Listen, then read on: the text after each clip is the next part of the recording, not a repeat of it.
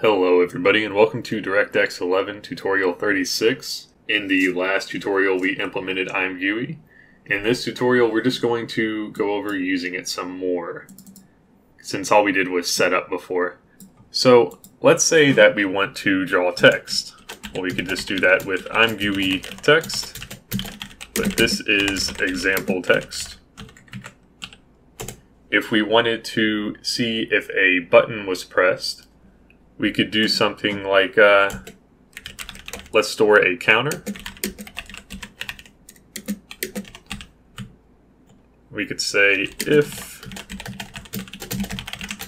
the button, if it's pressed, it'll return true, otherwise it'll return false. We could say something like, click me. And if they click that button, we will increment the counter.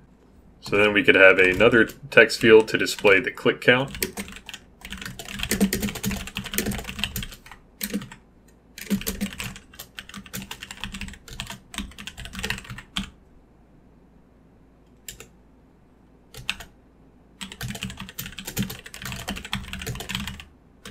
And just call CString on that.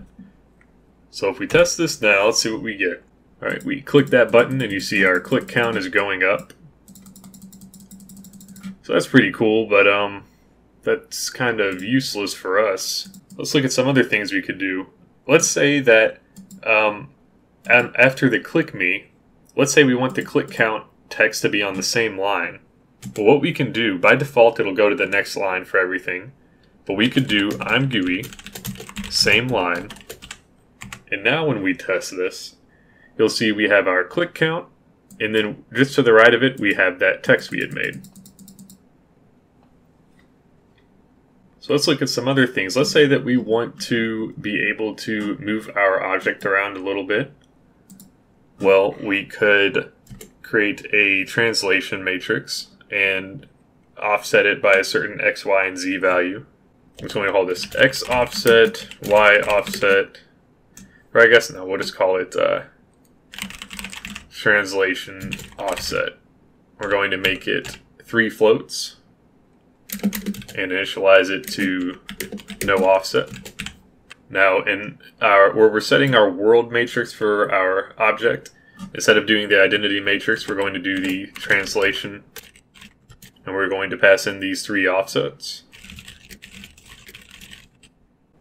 Alright, so now we need to be able to modify these offsets from our GUI.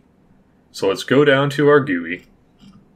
What we are going to do is we're going to create something called a drag float 3, I believe it's called.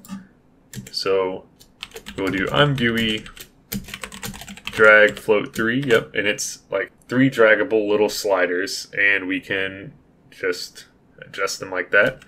So we'll say translation XYZ.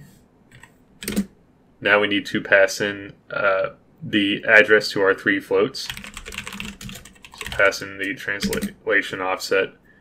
Now we need to pass in the speed when we are moving, adjusting the speed. We'll go in 0.1 increments. The minimum value we'll say -5. The maximum value +5. And then you can adjust the format and the power. I'm not going to adjust those. So let's test this out and see what we get.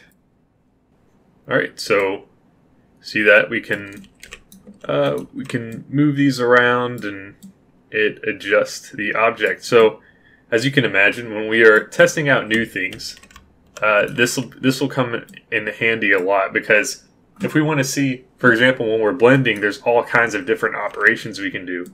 And if we want to see what they all look like without going and recompiling the program 50 times, then we could have options to select for each of them and see what each one looks like. So it's really going to help us out a lot when we are debugging things. But yeah, though, I encourage you to download the solution and mess with this a little bit, and just to get a good feel of how it works. That is all that we are going to cover in this tutorial. In the next tutorial, we are going to clean up a couple of potential memory leaks. And then after that, we will probably get into blending.